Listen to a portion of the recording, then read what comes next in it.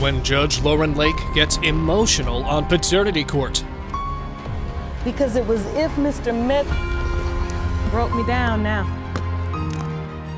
These three siblings with two different mothers are in court today to claim paternity from the man who denies fathering any of them. Mr. Heron and Mr. Medley, you are here to prove to Mr. Medley Sr. that you are indeed his sons. Yes, Your Honor. Ms. Johnson, you grew up without a father for 26 years and claimed that when you finally found the defendant, he claimed he didn't know you existed. Yes, Your Honor. Now you've petitioned the court for a paternity test to prove he's your father. Yes, Your Honor. The trial began with Mr. Heron and Mr. Medley Jr. telling the court how awful it was to grow up without their father. But Medley Sr. had grave doubts. Medley Sr., you submitted a whole list of doubts. Yes, Your Honor. Explain. When I met her when I was playing in a band, which was about maybe 3 blocks from where she lived. She would come, she would be there, you know. And after about 4 weeks, she came up and introduced herself to me. But as time went on, I started hearing rumors that she was having sex with other men. But the brother duo did not play along and believed that Mr. Medley was denying them for some other reason. He's denying me. It's because when his mother died, he was nowhere in our lives before then. She treated us like we was her grandkids. And she told us, no matter what your daddy say, you guys are always gonna be my grandkid. And that hurts me so much to hear this man sit here in this courtroom and lie to you like that. Do our door not look like you? You looking at yourself right here. Lauren could tell from watching young men judge her how their lack of father figures had wrecked them. Me and my brother and sister want to know why were you never there for us? I would take a DNA test and I would not wait 30 years to do it. Well, there is a lot of pain here, I have to say. I see it in these young men's, their faces. And whether you are or you aren't their biological father, you have to recognize that they've been through a lot. I've been through a lot also. After listening to the emotional testimony of the young men, the judge called in for results, and it was proved that Mr. Medley was the father. First of all, my mom is not promiscuous. Second of all, my mom loved you. That's why she had kids with you. Mr. Medley Sr., if you would just take an honorable step in their direction, they would receive you. Yes, yes. However, now it was Miss Johnson who was already on the edge. Miss Johnson, in your statement to the court, you indicated you grew up not knowing who your father truly was. This is enough. I just need to know what's the name of my dad. So she told me his name was Victor Medley, but you are not to contact him while you were in my house. Miss Johnson even told the court about her attempts to locate and contact the alleged father. I set up a Facebook page and I finally found Victor Sr. I sent him a message. I said, my mom told me that you are my dad. When I told him that he was my dad, he was like, oh, really? Oh, my daughter, can you please send me your number and I'll give you a call? He denied my brothers, but he never denied me. We also learned how Mr. Medley abandoned Miss Johnson after accepting her. I sent you a message on Facebook and I waited for at least a week and you did not answer me. So then I told you, delete them pictures off of Facebook, take my kids off Facebook. We don't want nothing to do with you because when I found out about my brothers and they told me, you denied my brother to me. And when I found out about my brothers and you told me that they weren't your kids. Even though the second set of DNA results was not what we were hoping for, it still brought the whole family together and even left the judge in tears. Mr. Medley Sr., you are not her father. Oh no, I thought she was my daughter. I'm sorry. I'm proud of this moment. And that was a moment that I witnessed today. Who knew that some people's mothers would side with the boyfriend and blame their own daughter for false paternity? But that is exactly why Miss Coe is here today. Miss Coe, you claim that you have serious doubts that your daughter's boyfriend, Mr. Boyce, is the father of your 7-month-old grandson. You say Mr. Boyce has been a good father to the baby, but that your daughter has numerous sexual partners, and so he needs to know the truth. Miss Coe, you dispute your mother's claim. After initial statements from both sides, the trial proceeded like this. Miss Coe, give me specific instances. From fights at school, hitting a police officer, not once, but twice. I get the phone call to go up to the school. I get there. I was thankful that I knew this police officer. He looks at me and he says, this is your daughter? He says, I could take her to jail right now. She could have a felony. Wow. The ruthless teenager even had cops come to her mother's house by accusing her mother of violence. What nerve! You stated something about damage to your home. They came to my house, they bust out every window, they busted out my car, they destroyed my house. They broke out every window. That's my house. That's me standing on the porch trying to take a picture because now I'm upset and I'm like, you know what? I cannot believe my daughter is gonna allow this to happen. Young Co tried to defend herself and failed miserably. I didn't think they was gonna do that to the house. I didn't say mess the house up. They took that into their own hands. Zaire, I'm so disturbed by what I'm hearing right now. This is excessive. Right. Over the top. She's really and dangerous. And when the judge asked the daughter why she was acting the way she was, all she could say was this.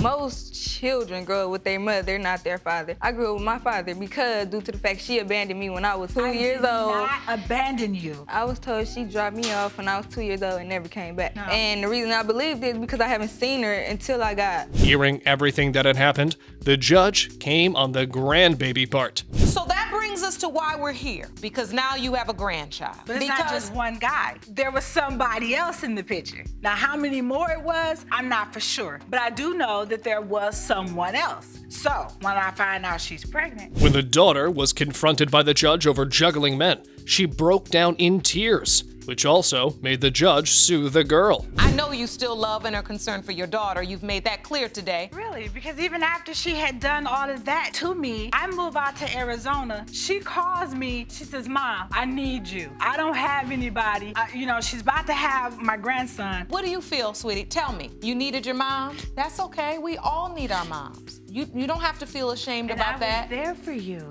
After trying to reconcile the mother and daughter, the judge called in one of the potential fathers. Mr. Boyce, please come and step to the podium. I feel like from the beginning, I knew it was a possibility, but at the same time, you know what I'm saying, he made me grow more, you know what I'm saying, since he been around. My mom, she passed away. So you're hoping today, what are your hopes? I'm hoping that he's mine.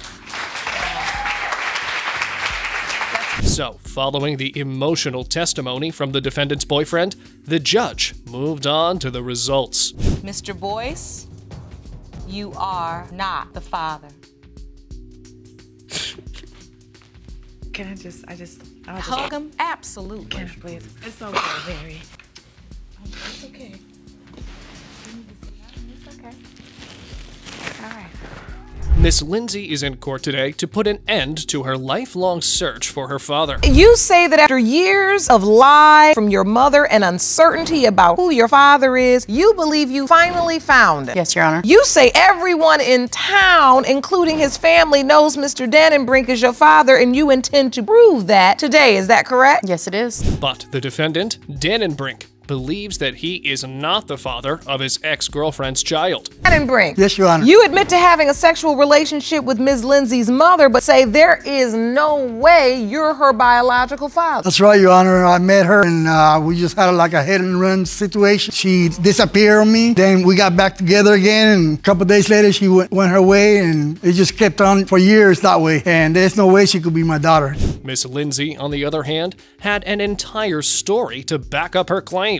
Does admit to having a child, Mr. Dannenbrink. How many years ago? About 35. When I was about 16 years old, Mr. Dannenbrink came to my house, accused me of being the child that they had had together. When I had asked my mother, she told me no, that it wasn't true. My mother and him had started talking again, and we became more close, I guess you would say. We lived right next door to each other. Miss Hampton also gave the court her version of the story. Miss Hampton, what was the nature of your relationship with Mr. Dannenbrink? Your Honor, this was like in the late 70s. We dated off and on, and I was involved with somebody else, and he was involved with somebody else. 5 years ago, we met back up, started having conversation, platonic relationship, best of friends. Mr. Dannenbrink told the court that he was unaware of any pregnancy until now. Did you know about the pregnancy? I did not, Your Honor. She never told me that she was pregnant. She never told me I even had a child. You didn't tell him you were pregnant? Honor, I had no reason to tell him because he's not the father. So you were confident of that? Yes. Still, Miss Lindsay brought the conception calendar to prove that she was right.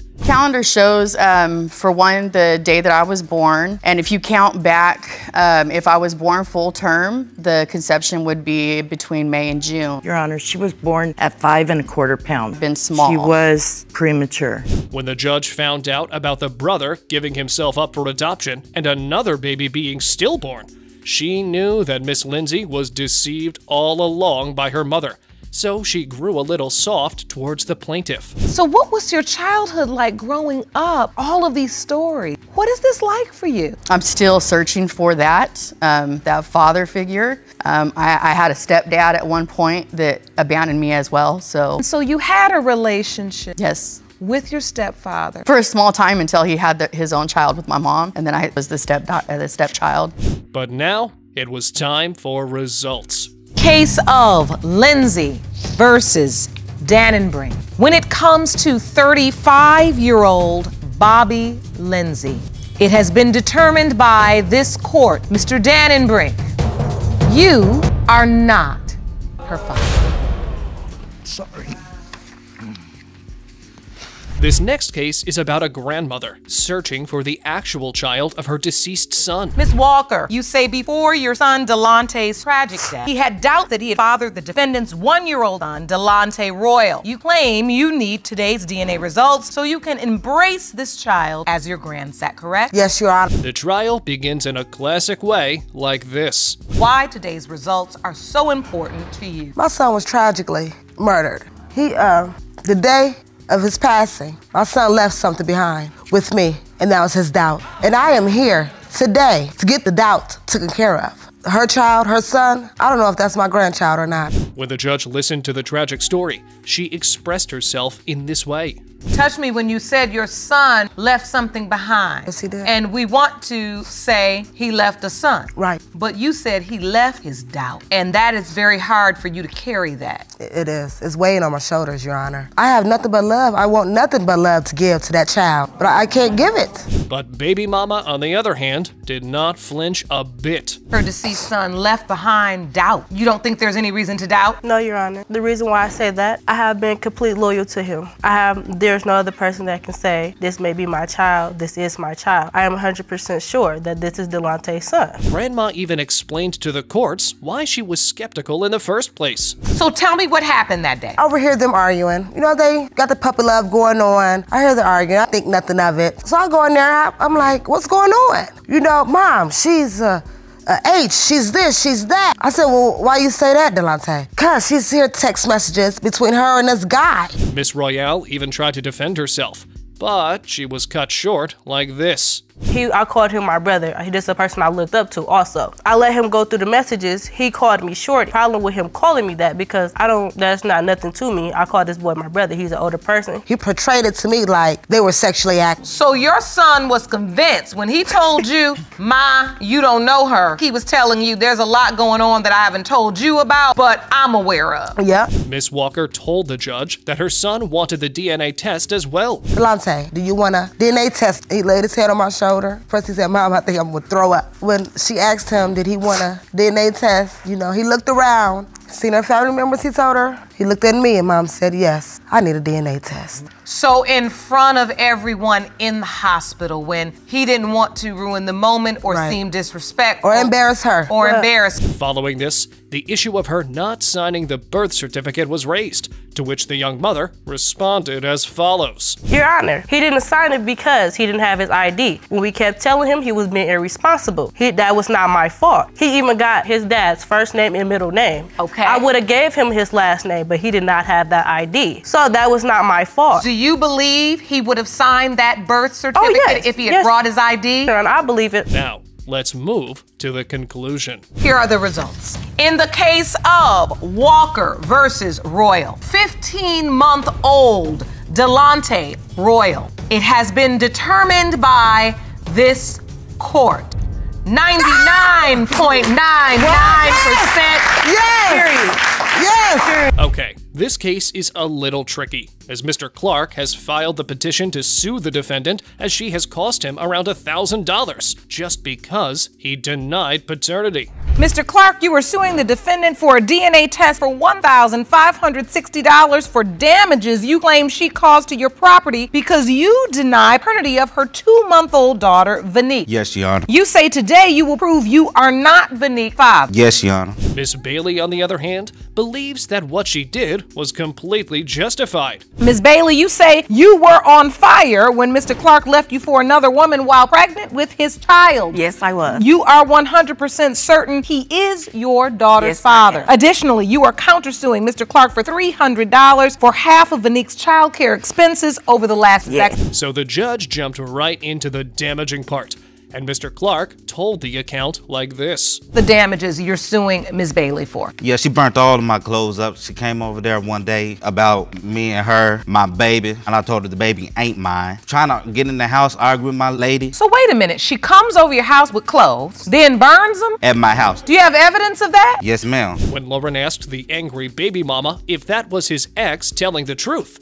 she agreed to it. I was 7 months pregnant at the time. He left me and shacked up with another girl. Hold on. I was emotional. I was mad at the time. And so I was like, you know what, to relieve all this, I have all his clothes in my closet. I was like, I put all his clothes in my car. I went to the gas station. I went to his house, put the clothes in the front yard, poured the gasoline on them, and I burnt them. What are you doing playing with gasoline and fire when you're 7 months pregnant? What is wrong with today's women?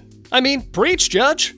However, getting back to the issue, it was later disclosed that Mr. Clark left his girlfriend for another woman. Because I was 7 months pregnant and I was just so mad that he left me. You literally left me at 7 months pregnant. Why didn't you leave me after? The bottom line is he left you to be with another woman. Yeah. And you're 7 months pregnant. Yes. But wait a minute. Mr. Clark testified in court that Miss Bailey was no angel. Yes, I know. Wait a minute. Let me get one fact at a time. You mad at him because he went to be with somebody else, but he's testifying that you cheated. I cheated because he said he didn't want a girl that parties a lot. And so he left and I cheated. Yes, I did. But I don't think that's cheating. You left, so I had sex with someone. One day after my cousin's wedding. So you all were together. You all got into an argument. You said you really didn't want to be with a girl that parties a lot. Though the reality TV judge was skeptical of the whole dynamic, Mr. Clark having cancer made the judge feel for them both. He started growing up big, like it was a big tumor on the side of his neck. And so we went to the hospital, he found out he had cancer. From there, he got admitted to the hospital and he started his chemo sessions and everything. Before then. And you all were together when this happened? Yes. After good schooling of both sides, the judge moved to the results. These results were paired by DNA diagnostics and they read, in the case of Clark v. Bailey, when it comes to 3-month-old Vanique, it has been determined by this court. Mr. Clark, you are not the father. I wanted him to be there.